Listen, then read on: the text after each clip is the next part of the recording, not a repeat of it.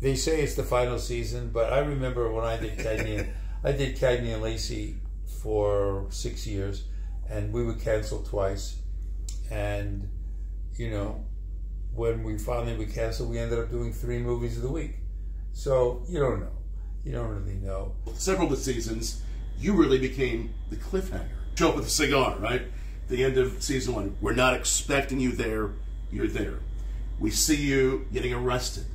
And then at the end of season 5, you're breaking out of jail. You had the Jell-O. They thought they killed you, right? Right. Now what? Is there anything that we can look forward to as far as, without giving too much away, with season 6? I believe that you can count on an infinite amount of surprises. And the stories that I've gotten, I've only gotten a little bit before we had to stop shooting, before they had to stop writing. And John Kreese does seek out his history. And that's all I could really tell you.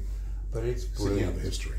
You know, of John Kreese. His own personal history. His own personal history. You've, obviously, we know that you're black belt. It's Okinawan Te, yeah. Okinawan Te. And we know you've always been associated with karate. Have you always been a fan of other types of wrestling? Have you always... Well, I enjoy watching the wrestling. Yeah. I really, you know, I've been always a fan of kendo. I love watching sword fighting in tournaments of that style. And that, to me, is how I was introduced to karate, because we were going to do a movie called The Lion of Ireland, which is the story of Brian Boru, who first organized the tribes in Ireland to fight the Vikings. And it was a great story, and then unfortunately the tax laws changed in London, and a month later, you know, I auditioned for Karate Kid. It was 1983. Wow. But you know, karate was never really a prerequisite for any of us. It was always John Avildsen wanted the actors, you know, and it's been a wild ride, you know, gift that keeps giving, and the people in Cobra Kai are such wonderful writers. Yes. You know, they write my character now with a lot of vulnerability, and I like it. I didn't want to play John Kreese like I did in the first movie.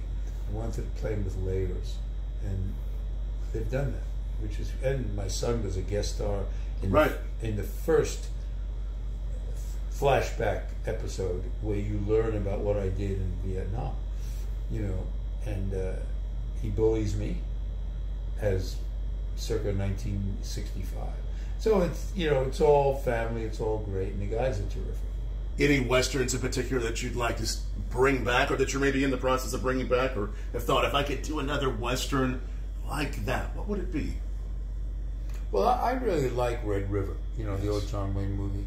And The Searchers, honestly, I'm adapting my character this season, season 6, to be like Ethan Edwards, to be that somewhat prejudiced, frustrated fellow who's come back from the war, who's glad to see his family, but he's not glad to see his family.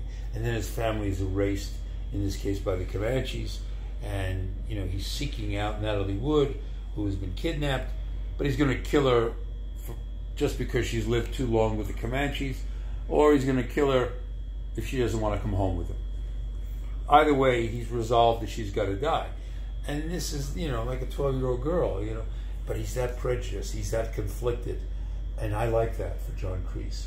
You know, I really like, that, the quality of Ethan Edwards in, you know, John Ford's Searchers. You're going to work to bring that to the character. Bring that quality to because it's new, it's different, and John Kreese escaped jail. He's a loose cannon, right? And anything is possible, you know. Lots of layers, like you were mentioning. I mean, even with Cobra Kai, we talk to some of the fans, and we actually say, you know, hey, I want to support Eagle Fang, or I want to support Miyagi-Do or Cobra Kai, and then it all changes. You think that the good is this side, the evil's this side. The way that has played out differently than it did in the 80s, do you think that says anything about society, how stories are being written? What do you think that says about these layers? Well, the fact that they approach the problems that kids can identify with the teenagers in the show. Right. So there's, you know, like 4 or 5 teenagers there, And very talented young people. all terrific, and terrific fighters too. They really do very well. They're doing real fighting, yeah. Yeah, they're out there, and yet, you know, the reason why the show is so popular. Whenever I do an autograph convention, I always ask, "Why do you like the show?" Right. And the adults tell me. They say, "Well, you know, we watched the movie, and then the kids were watching Cobra Kai, and then all of a sudden we suggested, would you like to watch the movies that we grew up on?" And the parents, they get a yes from the kids. They then watch the movies, all three, and then the whole family goes back and watches Cobra Kai. So it becomes a family event. Brings it same year. And it's like the Ed Sullivan Show. Yes. You know, it literally is something for everyone. And that's why it's so popular. There aren't that many shows where there is something for everyone. And you know, there's a character like me, and then Johnny Lawrence, Billy Zabka plays it brilliantly. I call Billy the king of irreverence, and he's great. And Ralph is terrific. So I just think that that's why it's such a popular show, and it's endless what we can do. But you do have to keep it sophisticatedly written. It's got to be identifiable for the teenager, for the younger kids, and it is. It's just what they do. It's how well they write. You know, it's very well written, so well done. We're so happy to see you back in it. It just so happens that we have a few cigars, and we're going to take them. And shall we light up a cigar before? Yes, I think so. Yeah. I think that's what we need to do. I think that's what we need to do. A cigar always relaxes me. There's no question about it. And I have a script there that I've got to study. Well, cigar and script. Cigar I was and thinking script. Bourbon and a cigar are a good pairing. A script and a cigar are a good pairing, too. Yeah, I think that's perfect. Especially this is that kind of country.